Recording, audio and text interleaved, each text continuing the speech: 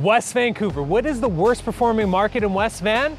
Well, it's not condos, so let's get into it. This is your real estate market update for the month of October. Condos actually performed quite well in West Vancouver. Listings are down over 20%. And if you look at the number of units that have sold, we're over 50% from last year and 33% from last month.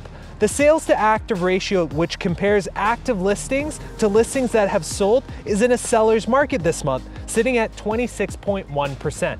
Also not the worst performing market are townhouses. Out of the 13 units, we saw one sell last month, one got listed, and pretty much it's the same. So you guessed it, it has to be detached. Out of detached, we saw a 4.5 increase in listings from last year, bringing the total amount of homes listed to 469.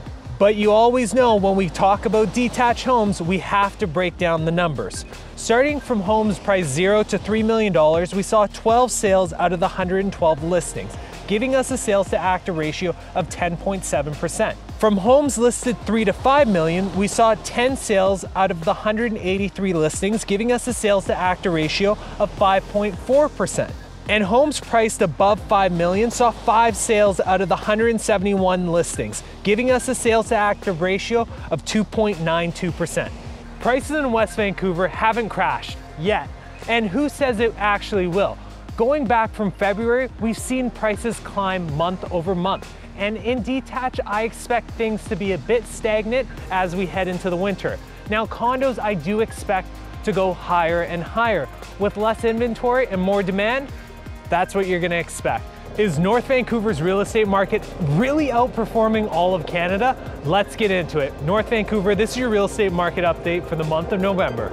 Comparing from last year, listings for townhouses are down 11%.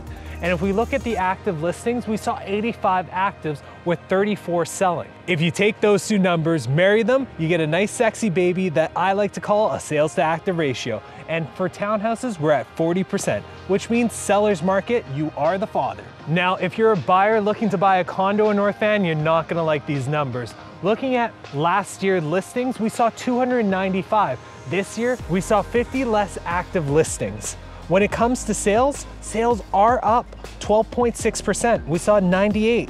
And average days on market is down a whopping 37% to 18 days on market. When it comes to detached, you want to smoke that reefer, my man, because it's a lot more chiller when it comes to detached.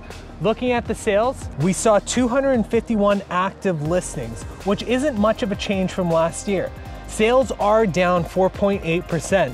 with only 59 sales. Marry those two numbers, you're gonna get your sales to active ratio at a lot chiller 23.5%, which is a lot more chiller when you look at this compared to condos and townhouses. We're losing daylight here, so I'm gonna quickly run off these numbers. Now, when it comes to detached, we did see a 6.9 increase in benchmark pricing. When it comes to condos, we saw a 5.1 increase in condo prices from last year. And also when we talk about townhouses, we saw a whopping 8.5% increase in benchmark pricing from this time last year. So prices have gone up. Do I think it's gonna continue to go up?